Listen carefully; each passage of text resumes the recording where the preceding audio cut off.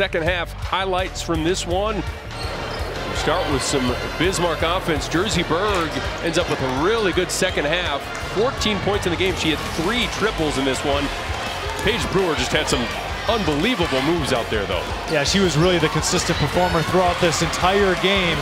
Some players chipped in from time to time, but she was really the steadying force throughout this entire one. She had 16 of her 24 in the second half. There's an outside shot, again by Berg, who finished with 14 points in this one.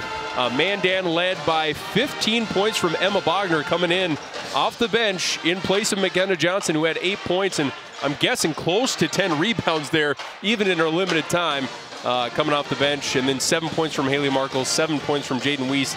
Just weren't able to get enough contributions, and we'll see how long McKenna Johnson's out. Obviously, it didn't look good. Head injuries are always tricky, but hopefully they can get her back to full